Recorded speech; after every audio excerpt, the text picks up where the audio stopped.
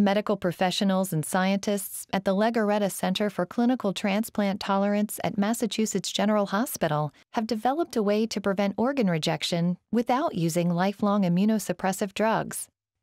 This solution is called the Tolerance Protocol. This innovative approach helps the immune system accept a transplanted kidney without rejecting it, all while maintaining its ability to protect the body from infection and cancer. The Tolerance Protocol uses special treatments to prepare the recipient for transplantation of the organ and infusion of the donor's blood stem cells. This process is called conditioning. During conditioning, the thymus, a small organ in the chest where immune cells are educated, receives a small dose of radiation, creating a blank slate. At the same time, other medications are given to suppress and temporarily remove other immune cells. This treatment creates the right conditions to re-educate the recipient's immune system. The donor blood stem cells are then intravenously infused into the recipient's body.